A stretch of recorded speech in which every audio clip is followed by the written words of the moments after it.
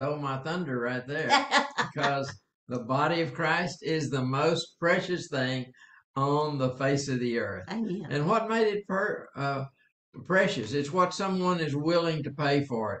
And God so loved the world that he gave his only begotten Son, that whosoever believes in him should not perish, but have everlasting life. So it was the greatest price imaginable that the Father would give his only begotten Son for us, for her family, to have a family. And so that's what makes the body of Christ so precious.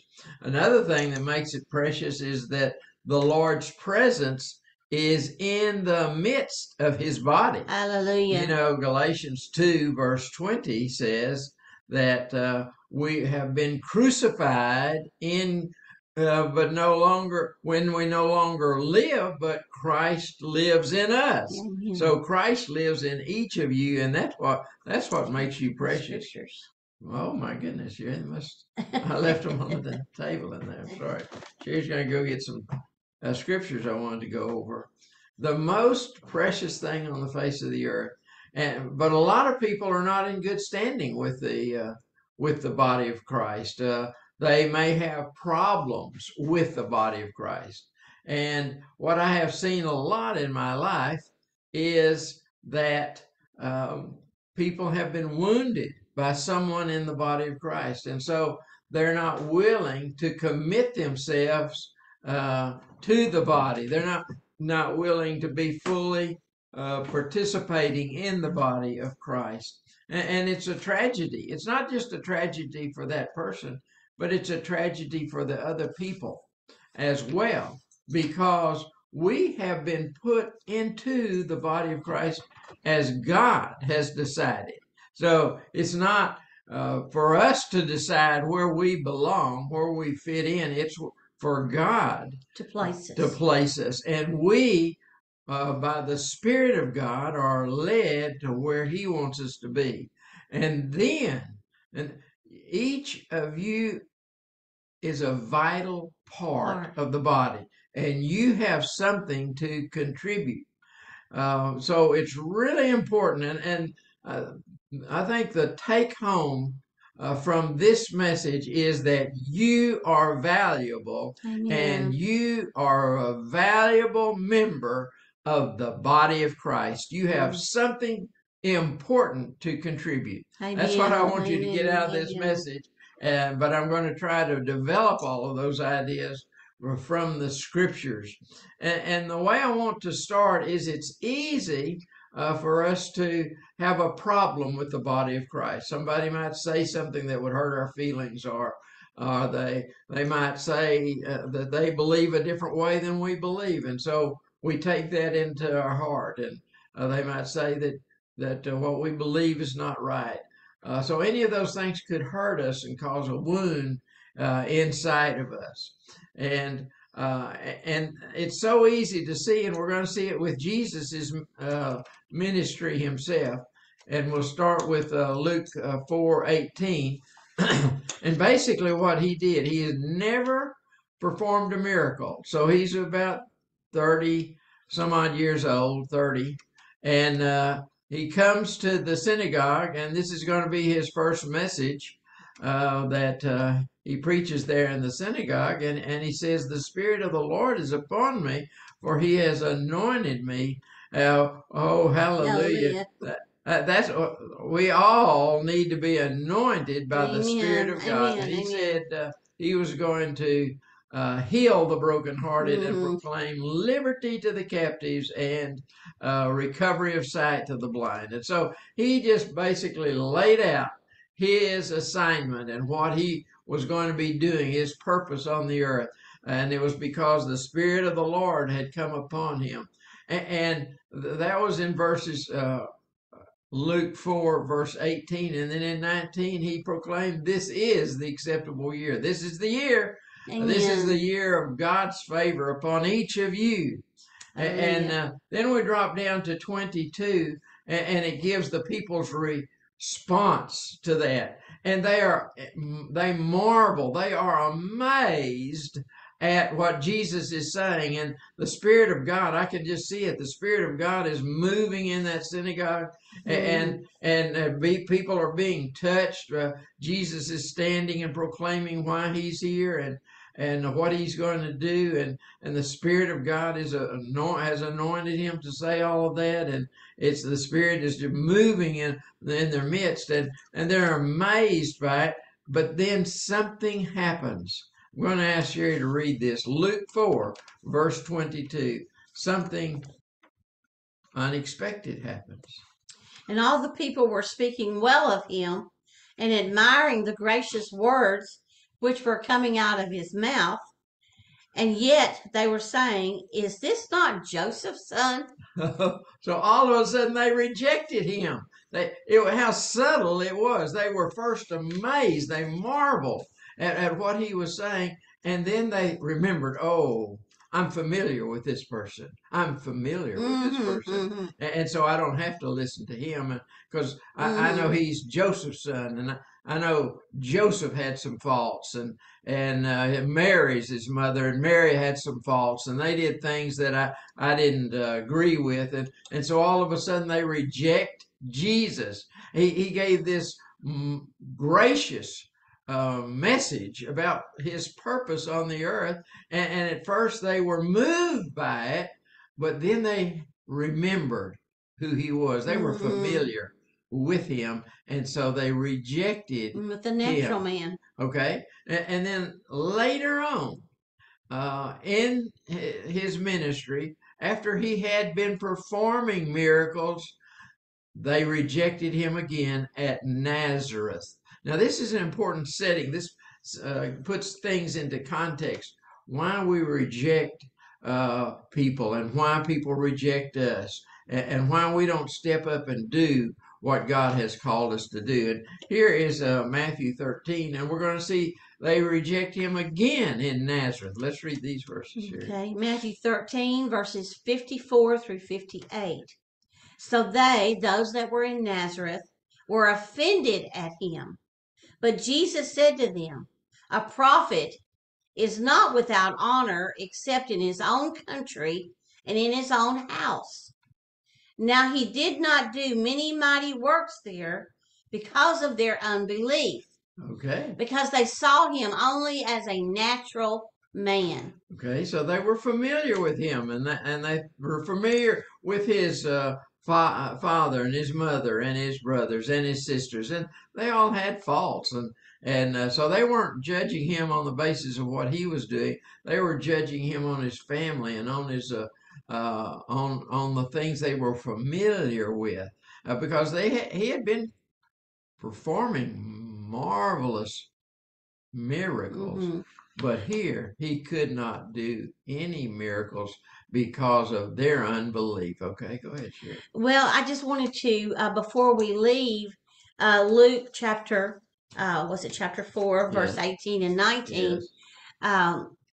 The Spirit of the Lord spoke to me one day and said, as I was reading that scripture, it's one of my favorite passages, and it's the very first passage the very first message that I gave at a Bible study. That was the scripture that the Lord put in my heart. But what he said to me one day by the Spirit was that when Jesus stood up and he began to give forth Luke chapter 4, verses 18 and 19 in the synagogue, it was a proclamation of war. He's saying, "This is what I'm going to do. I'm going to destroy the works of the devil. I'm going to heal the brokenhearted. I'm going to heal the blind. I'm going to do all of these things."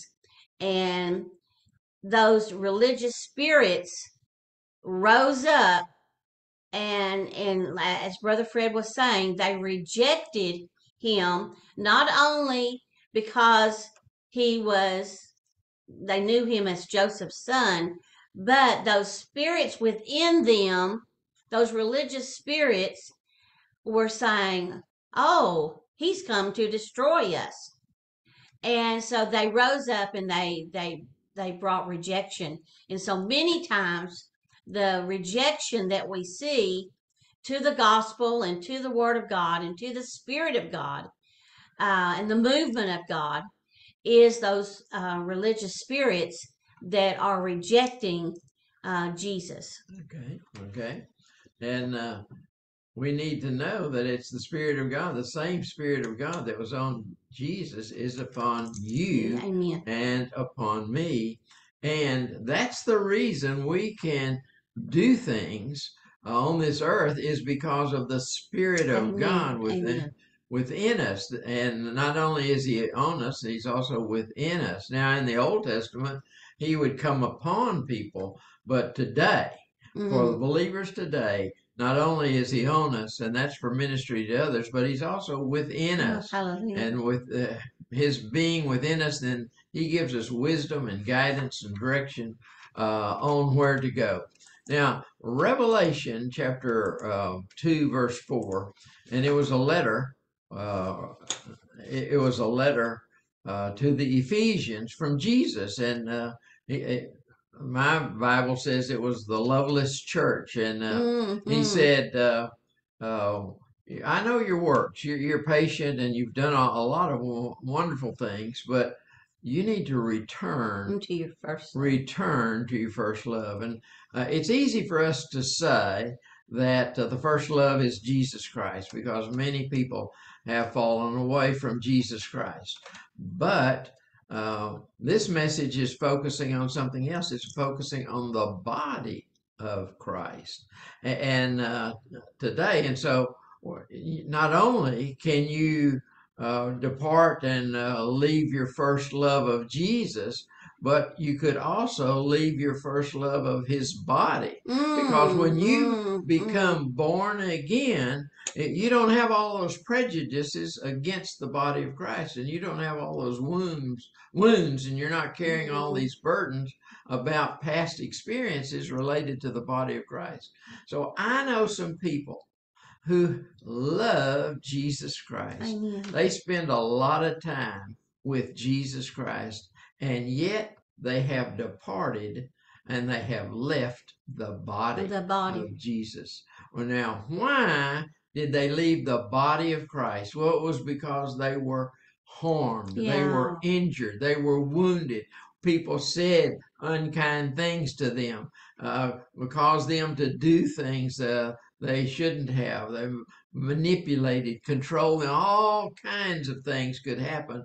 And people get wounds and they begin to carry those wounds around and they don't want to have anything else to do with the body of Christ. Yeah, and they still pray, they still read their word, but they do not want to have anything to do with the body.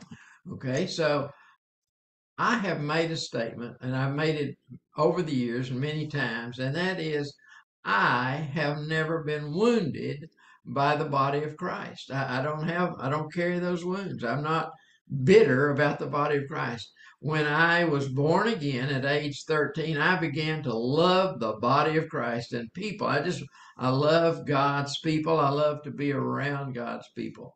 And no one's ever done anything in the body of Christ to harm me or injure me. I don't have any of those wounds. And yet, the Holy Spirit dealt with me a few days ago and said that that's true. I haven't been wounded. I'm thankful for that. I know a lot of people have been wounded, and but I haven't been. And the Holy Spirit even confirmed that. But the Holy Spirit said I had taken offenses about, in particular, ministers of God who had done evil to the people. And I became offended by that. Let me just give you some examples. Perhaps they committed adultery. Yeah. They might be a pastor over a congregation or a minister, and they committed adultery. And I know people like that. I know of people like that, and I know people like that. And are they've controlled people, or they've manipulated, or they've stolen money from the people of God, or they starved the people.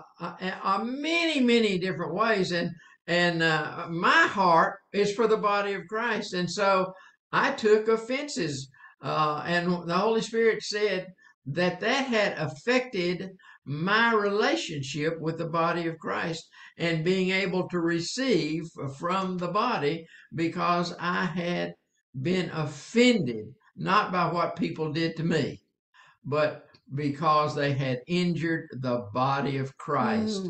I had been offended. And you know what I had to do? I had to repent. Amen. Ooh, repentance Amen. is good. Yeah. When the Holy Spirit shines light, a light on our sin and how we have missed what God really wanted for us, then that's the time to repent. Now, what is repentance? Well, we've been going away from the way God wanted us to. We find that out. The Holy Spirit convicts us, convicts our heart. That's what He did with me. I had to turn and go back the way God told me to go, the way the Scriptures told me to go, the way the Spirit led me to go. And I had to repent. And I even confessed my sins to Sherry, that I had been offended over the years by some evil things that ministers had done to the body of Christ. And the Holy Spirit showed me that that was impacting my relationship with the Lord. And so I repented, and the blood of Jesus is over me. I've pled the blood of Jesus over me. So I'm okay. I'm okay. I made a mistake.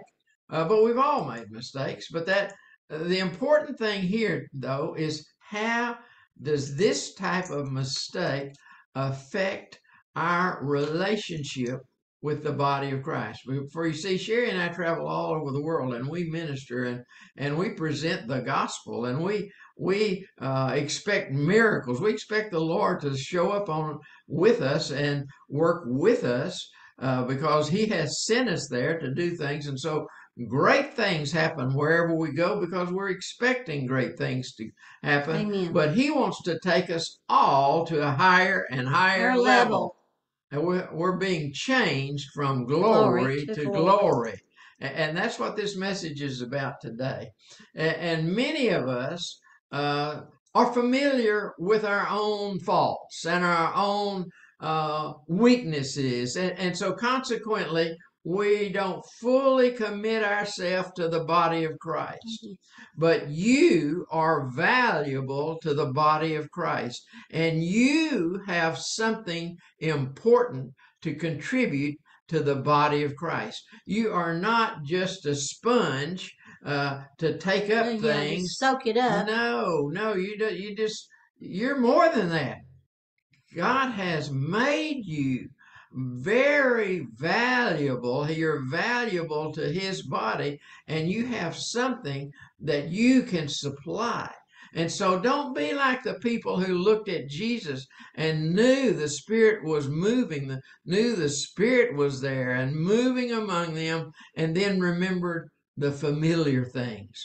Oh, but I have made this mistake, or I have done this, or I'm weak in this area, and I might not be a good speaker, or I might I might have anger, or any of that. So we're familiar with our own faults, but we need to get over that. We need to ask for the Lord to strengthen us, so that we can commit to the body of Christ somewhere where God places you.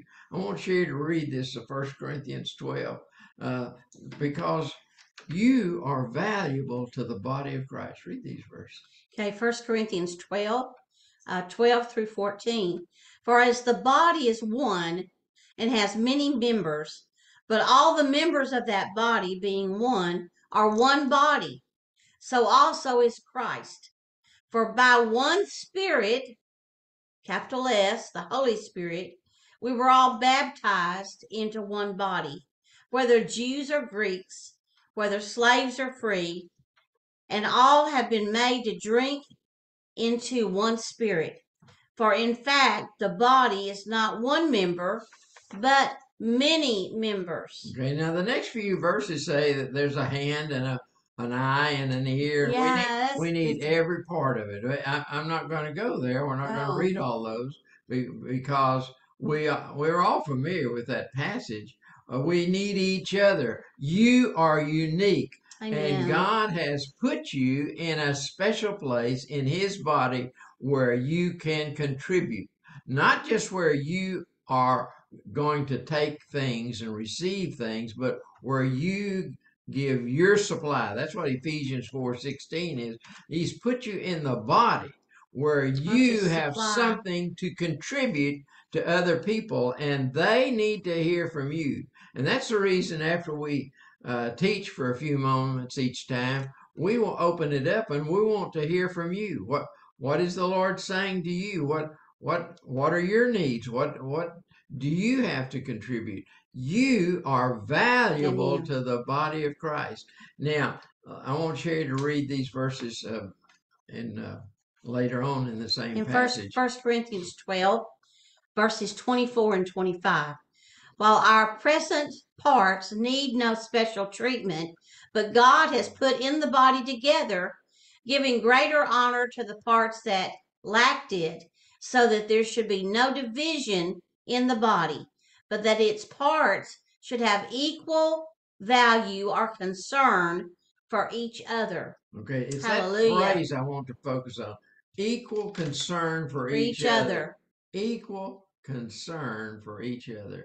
And we can't say, well, that person over there has offended me, so I'm not so concerned about them. I'm not so concerned about what they think or say or do, and I can't receive from them. See, it says equal concern for each for other. each other. And don't put yourself down, because you are a part of that group that's called for equal concern for you. Oh, hallelujah. And so don't get familiar with yourself and look back on your faults, but you realize and remember this, that you are made unique and you have a unique contribution. Amen. That God wants you to provide and supply to the body of Christ. You are unique. You have a unique supply, and no one else will present it. And if you do not supply, then the body of Christ is going to go without what God has put inside of you. The body of Christ will go lacking. And many times Christians want to put themselves down and say, well, I just don't have anything to contribute. Well, if you have Jesus Christ inside of you, you have something to contribute, because you're unique and you have a unique contribution to make. So don't think about your faults. Think about the greater one who lives inside of you. Hallelujah. And he can make a difference in other people's lives. Amen. You know, this is what I'm seeing right now. Some of you are encouragers. You encourage, you bring hope to people. And then there's others of you that are intercessors. You pray. And that is so very important. That's the arm of God. In the body of Christ, intercessors are the arm. And some of you have so much compassion inside of you. You don't like to even kill a bug. And that's, you have that compassion that rises up, that brings healing to other people. Some of you are the brain. You have strategies, you have creative ideas. And so all of those parts are very important, as Brother Fred was saying. Amen. That's good. That's very good.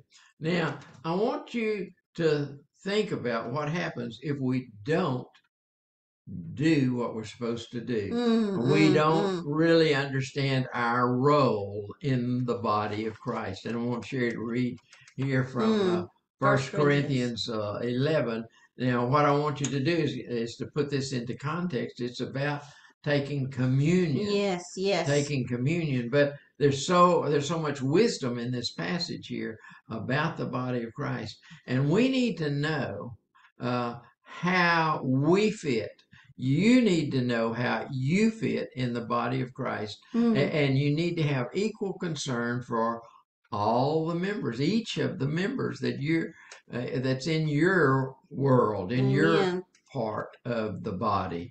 And so I want Sherry to read a few verses here. 1 Corinthians 11. Verses 27 through 32. And as Brother Fred said, this is concerning communion.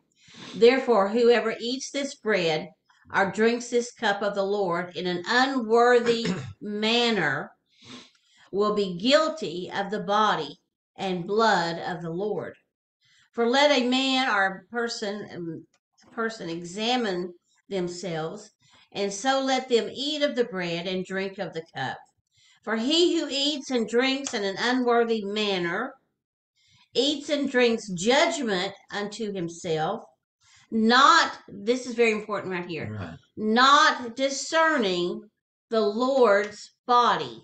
Okay, so before she goes on, I want to just emphasize something here. If we don't really understand the body of Christ and where we fit in the body of Christ, how we supply things to the body of Christ, then it's going to open up three problem areas. Three problem areas. By people doing that, not understanding the communion and not understanding the body of Christ and how they fit in it, many are weak. Many are sick, and some even die prematurely. So, the point of this message today is for you to be strong in your physical body, in your spirit, for you to be healed, and for you to live a long, successful life. Amen. So, if Hallelujah. you can take hold of these truths that I'm sharing with you tonight, that's the impact it's going to have on you. It's going to strengthen you in your spirit, man. It's going to strengthen you in your natural physical body. It's going to give you health, wholeness, and wellness. And you will live a successful, long life. Hallelujah. This is an important message, and these truths are important. So I'm going to go ahead and let Sherry continue reading. Okay.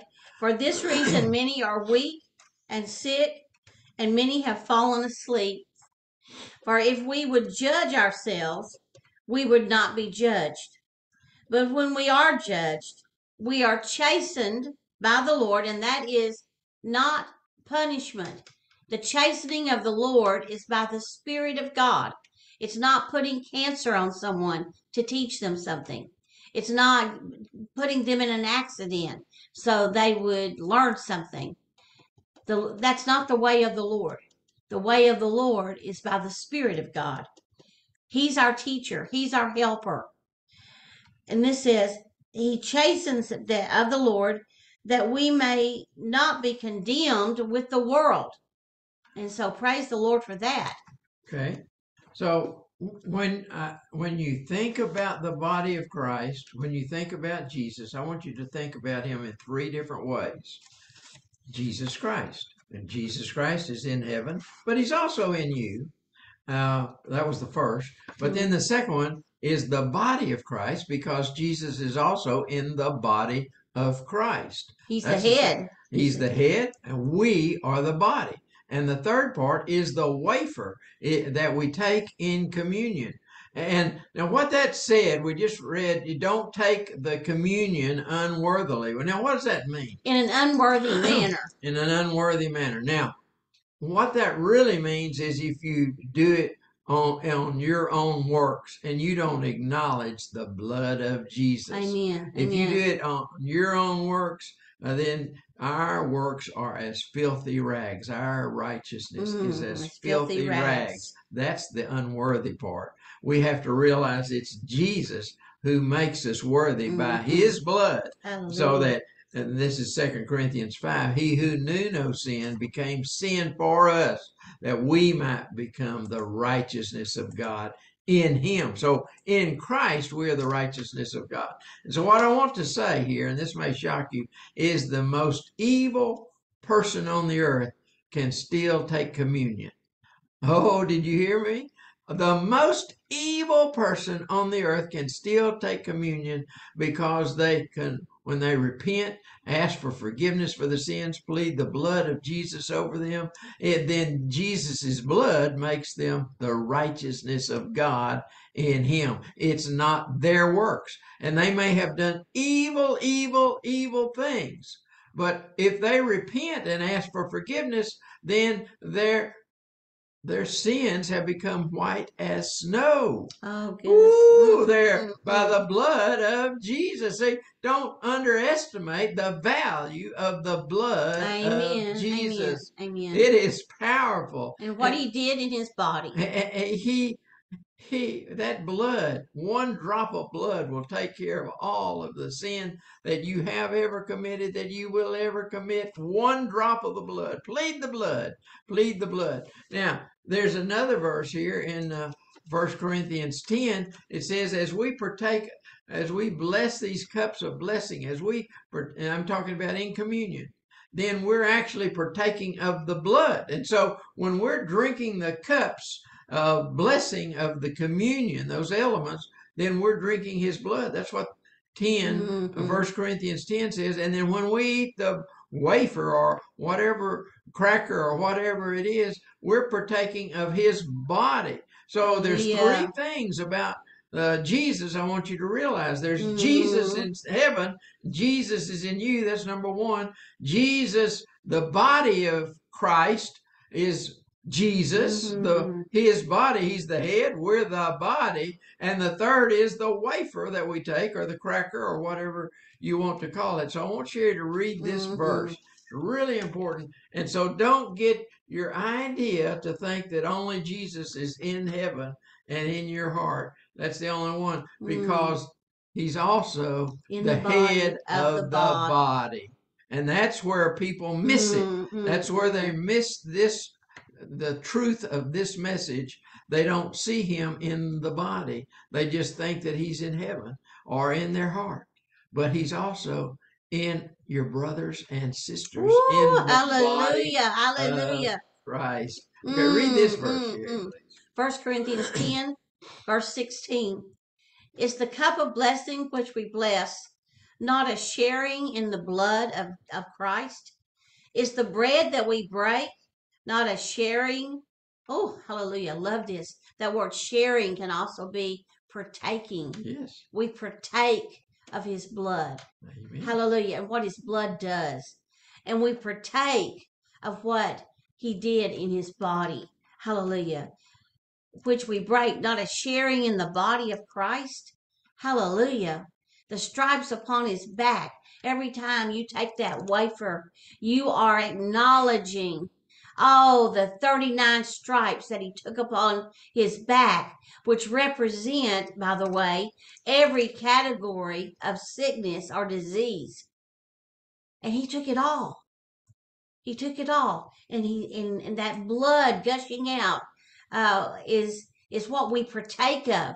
I partake of his healing and those stripes upon his back every time I take that communion cup. Hallelujah. Okay. Hallelujah. Now I want to go someplace else, and this is James chapter 3, and I'll have some Cherry to read some verses here. But what I want you to know, if you've been wounded and you're by someone in the body of Christ, and you take an offense because of that, and you carry that around as a burden, then you may seem in your own thinking that you're justified in doing that. You might even think that you're wise in doing that. Or if you've seen somebody do something that was wrong, you might take an offense. Somebody like a minister, if they've robbed money from the believers, or you might think, well, you're justified in doing that, or you're wise in doing that. But let me tell you, there's a difference between the wisdom of heaven and the wisdom of earth. And so I want Sherry to read this. We need the wisdom of heaven, not what causes us to look like we're wise. Read these verses. James 3, verses 14 through 18. If you have bitter envy and self-seeking in your hearts, do not boast and do not lie against the truth. This wisdom does not descend from heaven. There is a wisdom, see, that's on the earth, and it causes us to think we're wise when we're not. So go ahead. But it's earthly, sensual, demonic. For where there is envy and strife and self-seeking, confusion and every evil thing are there. But the wisdom that is from above, the heavenly wisdom, is first pure, peaceable, gentle, willing to yield, full of mercy and good fruit, without partiality and without hypocrisy. Okay. Now the fruit of righteousness is sown in peace by those who make peace. Okay. So, do you want to take the wounds that the body of Christ has caused you and say, well, I'm justified in being wounded and justified in being bitter and having unforgiveness? You're never justified because Jesus shed the blood to cover all of that. Put it all under Hallelujah. that is just earthly wisdom. It may sound like wisdom. It may look like wisdom. You may even see other people doing the same thing, but it's not the wisdom from above. The wisdom from above, see, is not going to make you bitter and angry. The wisdom that is from above is peaceable, and it's going to make you quiet and present all kinds of good fruit. That's what the wisdom that is from above. And the wisdom from above is to don't take these wounds. Jesus bore your all of your pain and grief and sorrow. Jesus bore it on the cross. It's not a matter of if he's going to do it or will he do it or maybe he's do it. No, he did it on the finished work of the cross. All of the wounds that people have caused you, they were all paid for so that you could be healed by Jesus on the cross. Amen. And you might think, well, I take an offense because somebody in the body of Christ has hurt somebody else, and that was kind of that's what the Holy Spirit was dealing with me, because I thought I was justified to be offended because ministers did evil things to the body of Christ. But then then he gave me this verse.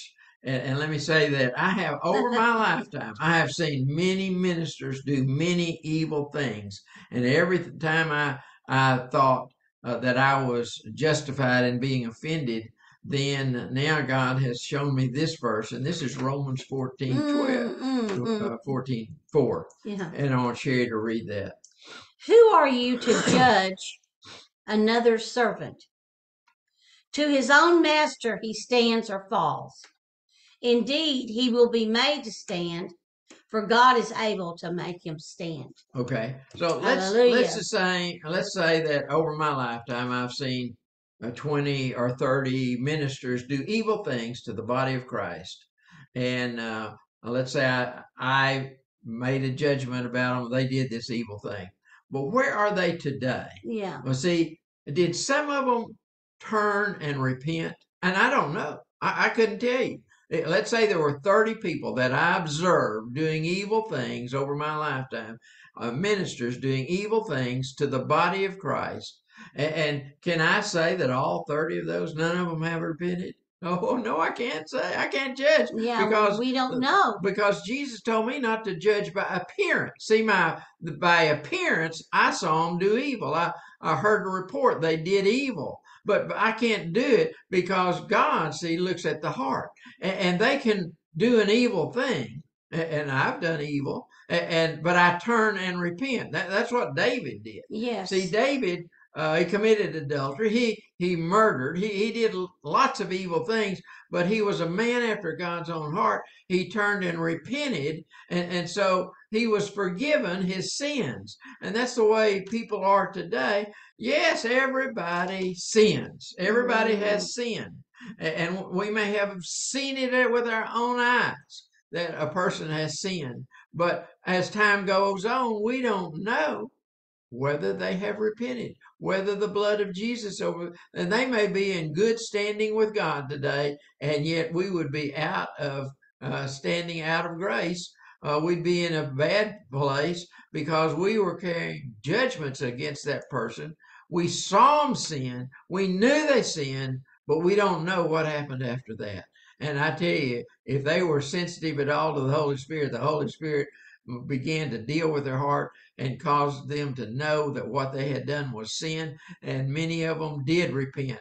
Many of them have repented, and many of them are in good standing with God, even though they have made bad decisions and they have committed evil deeds. They are today in good standing. And so how can I judge another man's servant? And if they're servants of Jesus Christ, how can I judge his servants when I don't know if they're going to rise or fall, because the master will determine whether they rise or fall. Amen. Not Amen. me. Not me. Oh, hallelujah. So I hope, I'm just going to bring this to conclusion. I hope this message will help you, that you are valuable. Amen. And you have a valuable contribution to make. And I'm not talking about in 20 years from today. And not 20 years or 30 years or 40 years from today, you'll make a contribution. I'm saying God has put something inside of you that today the body of Christ needs you to make your contribution today. Begin making it today. And you might think, well, I'm just insignificant.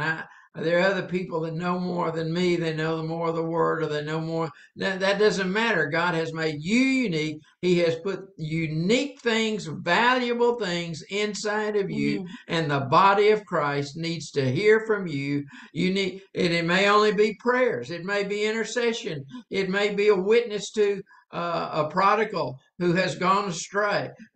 Who we don't know, but you know. And the Holy Spirit will show you what your purpose is. You're valuable. You have things deposited in you that are valuable, and the body of Christ needs you to stand up today and do what God has put you on this earth to do. Thank you for being here. Amen. And I'm going to